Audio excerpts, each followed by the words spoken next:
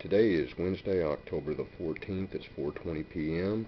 I've got two hydroxy cells up and running in series, or in parallel.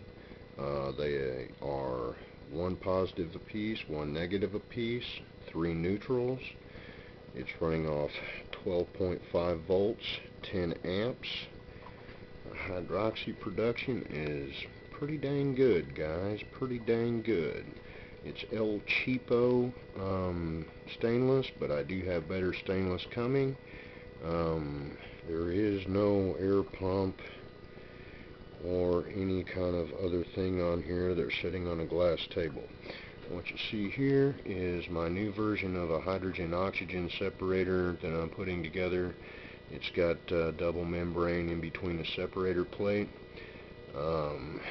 It's all for demonstration only and teaching purposes. Okay, thank you very much. Have a good day.